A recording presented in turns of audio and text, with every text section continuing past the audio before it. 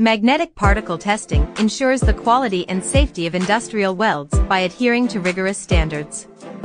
In this video, we'll cover the essential procedures, acceptance criteria, and certifications required for reliable inspections. Internationally, ASME Section 5, Article 7 outlines the equipment, methods, and safety protocols. Inspectors must be certified under ASME SNTTC 1A or CP 189, advancing through levels 1, 2, or 3 based on experience, ensuring accurate magnetic particle testing results.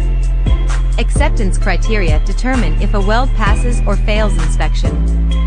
For pressure vessels, ASME Section 8, Division 1, Appendix 6 specifies acceptable defect size, type, and location to ensure weld integrity. On European projects, MT follows ISO standards. Certification is governed by ISO 9712, with inspectors trained to levels 1, 2, or 3.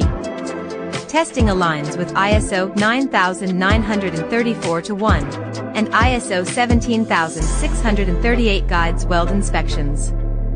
Acceptance levels for defects are defined in ISO 23278, categorizing flaws by severity and location.